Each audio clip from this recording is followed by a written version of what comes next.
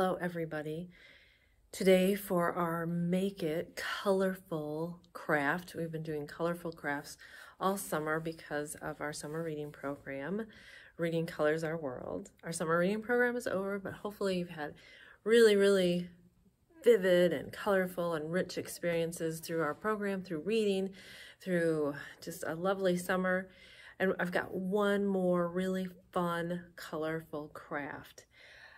We are going to do some flower pounding. It's a way of taking the pigment from the flower and printing it on a surface. There's a couple of things you can do, but I'm going to stick with paper. You can do it with cloth. It's a little different process, and I don't want to go that route, so we're just going to stick with the paper today.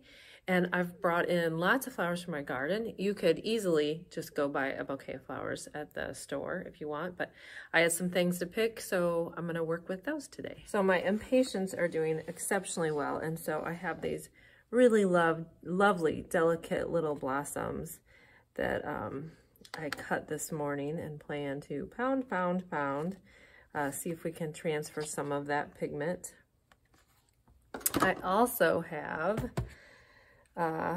this is kind of light, so we might not get as much, but this is my strawberry and cream hydrangea.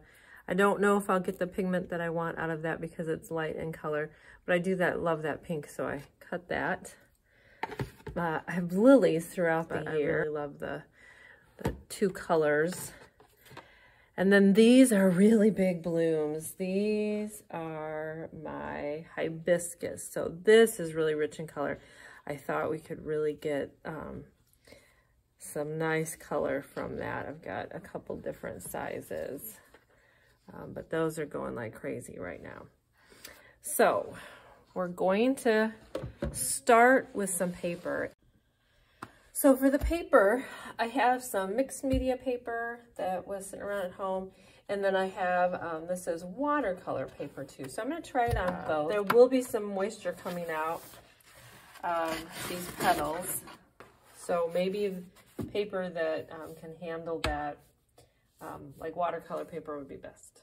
I'm going to start laying the flowers just randomly in different places. If they have a lot going on in the center, it was suggested as I was reading other people's experiences that you really cut that out because it will just make it, oh, well, that's okay. We'll just add that right to it, figure that out. It was suggested that you take those centers out, only because they can really make it quite messy. And these don't have much of a center at all, so I'm not really worried about these. I'm just gonna lay those down flat. It's suggested like all this in the center you kind of take out because the pollen would really kind of mess up the picture. So I'm just gonna go in there and snip that all out. So we've got no more pollen. And see if I can lay it down. Oops, I'll move that over. We are gonna pound these. And so I'm gonna have to lay that down. I'm going to put something over it here in a moment. And I'm going to get rid of that stamen so that we can, because now that's quite flat. So I'm just going to cut a couple of these off and see what happens. I'm not going to do too much here because I don't think there's a whole lot of pigment in there. But we'll see. I like the real simple, you know, 4-petaled. I love how it gets pink on the edge. I love that. Oh, they start very white, and then as that season kind of goes on, oh, there's a good one. They get quite pink. So we'll just see what they do. But we are going to really be pounding these. And in the areas that we don't get pigment, if I want, I could go back and put some watercolor on to kind of fill it in, or to give it an extra layer of color. Okay, now they say you can like tape all that down, but what I'm gonna do is I'm gonna put some paper over it, and I'm going to tape that paper down. Maybe that needs to be less paper so it'll tape a little easier. I'm using just wax paper. You could use paper towels. So I've added some good old-fashioned Scotch tape kind of everywhere, and hopefully that will be enough depending on what you have at home. I just find that the masking tape is not so great. Okay, so I brought several things to pound with. One is my hammer.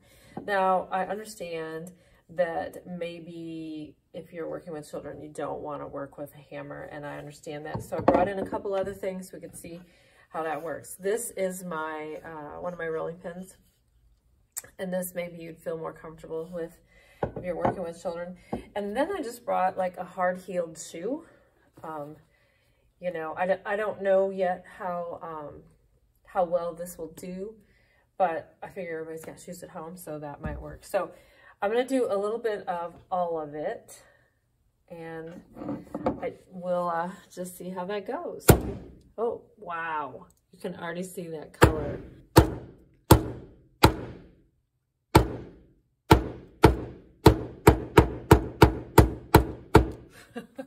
So you can see how that has gotten really pulverized.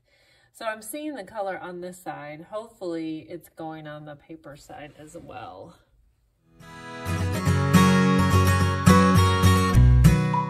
I did some rolling, I did some shoe pounding.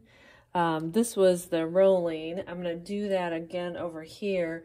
I thought using this really worked. It's probably not as hard and heavy, and look at all that. I don't know if I'm gonna get the shape of the blossom using this, but it'd be a really fun way of transferring color, and I think kiddos, you know, this would be a safer option if, you know, you didn't feel comfortable. Now, the other thing is the shoe was working pretty good.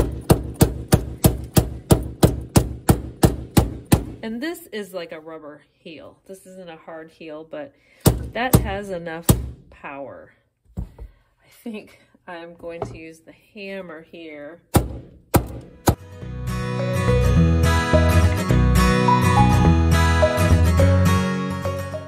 So I've taken the flowers off, and like I thought might happen, you can see exactly where the hammer hit or something hit that flower. But I have a really nice outline. I think the outline maybe came from actually using the rolling pin. So I'm going to work with this. I will probably use some more watercolor to kind of fill it in. And I'm going to scrape the rest of the flower remnants off. I really don't want any of that still there. And I like how right here and right here were my hydrangea petals. They did not add a lot of color, but with the overlapping, you can see that they were there, and that they, you know, their shadow is there because there was something on top of them. I really think that's a neat feature. So even if you don't, you know, if you get a flower that is not giving you a lot of pigment, you could use it in a shadow effect. So I'm going to let this dry. Maybe those pieces will come off a little easier after they dry. Impatience, look at the color here. I mean, that is quite vivid. And I had nothing that color. Like, I think that was the red. The red turned out really purple when we started, when I started pounding. Yeah, I don't know if I would use the lilies, the daylilies again. They are very, they're full of moisture. You can see that at the end of the day when they're starting to die, they're just, you know, they're just full of moisture. So I really like the color that they brought. You can see these were the darker colored. You see that stripe down the middle? So you could, but again, like that darker orange came like a gray purple. Well, and you could do, you know, pull petals off and arrange them how you'd like. But this was a fun technique. It'd be a fun exploration of color too. The fact that, you know, the red flowers turned purple, the orange turned kind of gray. You could really have some fun with that. One last kind of end of summer hurrah. I hate to destroy the flowers because I love them. However, in a few days they'd be dead in the yard anyway, so this way is a way to kind of get them to last and beyond the summer. So it's okay. It's organic material. It was going to decay at some point anyway, so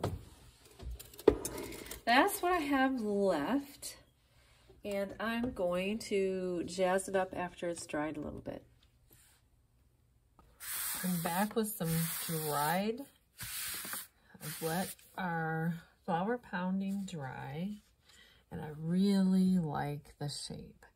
I think you can see every time I pounded, the color kind of escaped, and it was hard to tell when I was pounding what wasn't really getting the pigment on it. That happened kind of over and over. Like you see the pound. When you see the lines, I think that's when I was using the rolling pin, and I did some layering. So you can see, not really closely, but you can see that there's like a shadow of another flower. So now I'm going to use just some regular watercolors and try to dress that up a little bit. But some of them, like this one, I think some of these flowers, the smaller impatiens, turned out really well. Oops, there's a little bit left. Thought I got it all. And I think I'm going to cut those out and try to make a greeting card. However, with these, I think I'm going to try to just do some painting.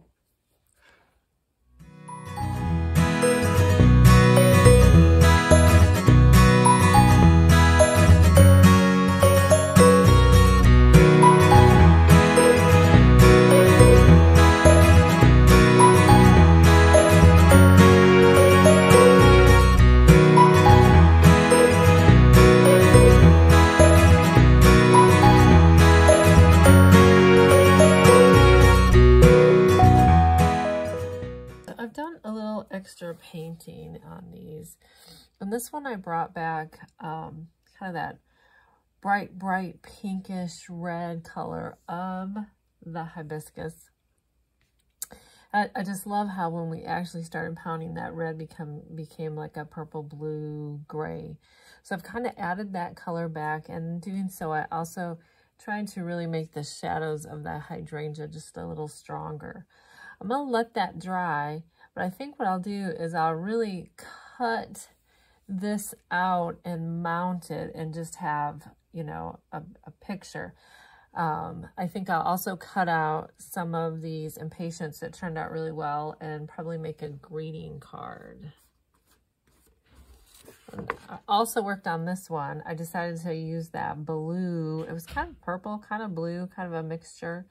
So you, and also really trying to outline those hydrangeas. Here are some of the finished products, and I did a lot of cutting. I cut the shapes out so that I could do what I wanted with them. And I really love how that turned out. You can see the hibiscus kind of outlined with the watercolors, so you could see those hydrangea flowers a little bit better. And then this could go in a frame, it could go in a shadow box. It's just, I think it's really a lovely piece of art.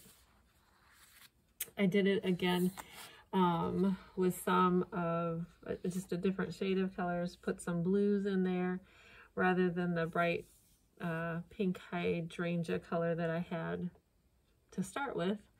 I love the kind of textures that it added. The same could be mounted, put in a scrapbook, all kinds of things. Be a nice little gift. And so then I took the flowers, the small impatiens, and I just really, we call it fussy cutting. I cut all around. I really like the texture, the different colors we see, and I just made some little cards. I could put this in the mail. I used some stamping, some stamps to kind of add, you know, happy birthday. Really quick, fun way, get well soon, to send some sweet wishes to someone. You could add some embellishments to the outside. Thank you. You know, you could add more to the outside if you wanted to, but I really thought that ended up being a nice way to play with color, enjoy the color, make something really unique, and you know, maybe make it a gift or a greeting to someone. So I hope you enjoyed doing some crafts with me. All right, thanks for joining.